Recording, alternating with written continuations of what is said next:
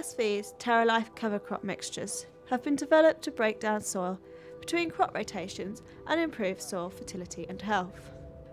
All mixtures include a proportion of quick-growing species to effectively suppress weed growth.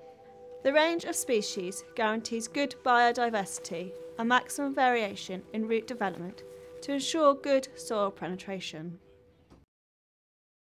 Today I'm standing in a field in Nottinghamshire looking at our TerraLife cover crop mixtures. This field has our deep rooting mixture Wriggle DT. The previous crop in this field was spring wheat.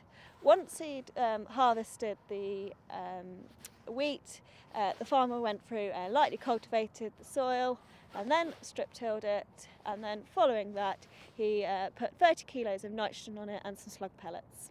The farmer will leave it until January, February time and then apply a glyphosate to ensure that the crop is killed, and then spring beans will be drilled. Charles, so you're a local agronomist here in Nottinghamshire working for Pharmacy Hutchinson's. What are the common challenges you face with this soil type here? The soil type here we've got is a very heavy clay soil. And unfortunately in this area there's a huge problem with blackgrass.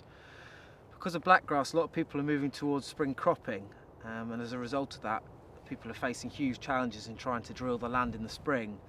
What a cover crop can do is, obviously with these fibrous roots, is put some good drainage channels in, increase organic matter and good sources of carbon, which can help the land be free of draining in the spring and hopefully be able to drill it a bit earlier, as well as other benefits as well. Whereas if we look at this sample here, it's quite compact, quite firm, going to stand water very easily, going to act more like a sponge, whereas here it sort of breaks up very nicely due to the roots. One advantage of a cover crop mix can be weed suppression, especially if you can get an early established, vigorous, good ground cover crop. It suppresses a lot of autumn weeds. TerraLife mixes normally consist of 7 or more components. We can see down here in this Wriggle DT mix the Phacelia, linseed and this deep till radish. All of these components go to restructure the whole of the soil profile. This Wriggle DT crop is very typical of TerraLife, producing a large amount of biomass above the ground and below the ground.